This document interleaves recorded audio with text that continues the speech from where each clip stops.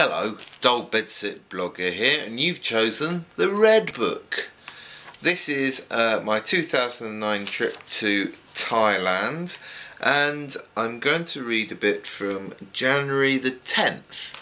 And if I'll put a link in here, there'll be some bits of video of when I was around about this date.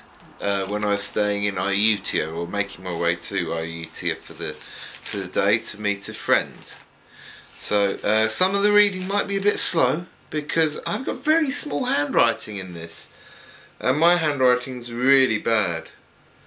Right, this morning we checked out of the hotel so we could get the train to Ayutthaya. We caught the Sky train and the metro to the train station. We bought our ticket, 15 baht for a 2-hour journey, which is pretty dang cheap. The train journey was pretty nice, starting in city and slowly turning into countryside. When we got to Ayutthaya, we phoned Millie. She said to wait for her at a nearby cafe. Outside the train station was a section of huts and cafes. We sat down and had a drink while we waited in the street. Dogs wandered around. After about 10 minutes, we saw Millie walking towards us. We all said our hellos and had a drink, and we got in a tuk-tuk. Ayutthaya has its own kind of tuk-tuk. They look like a cross between a tuk-tuk and a Honda Civic and a Thunderbird's vehicle. The tuk-tuk whizzed through Ayutthaya to the King's Elephant Corral, which is where Millie lives. When the tuk-tuk dropped us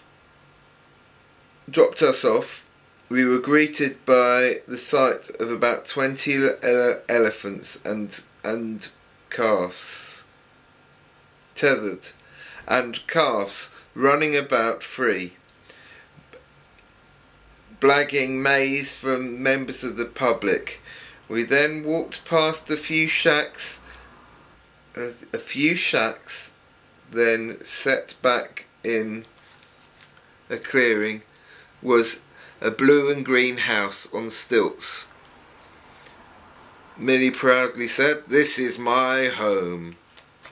We put our bags down, and Millie recommended that we go down to the river because the elephants were having bath time. We walked out to the back of the house and down to the river's edge. Floating to the bank. Oh, this is awful handwriting. Floating next to the river was a stripy raft. There was a man catching fish from the raft. We stepped onto the raft and watched the river and chatted for a bit. Then silently, an elephant with a small boy on its back.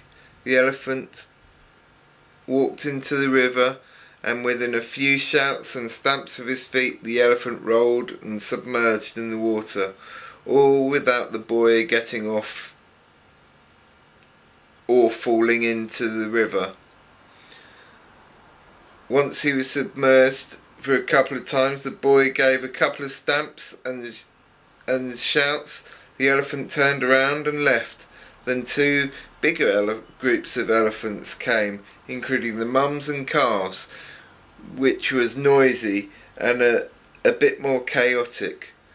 What a fantastic way to spend an afternoon. Once all the elephants had bathed, Millie showed me the paintings that the elephants had painted.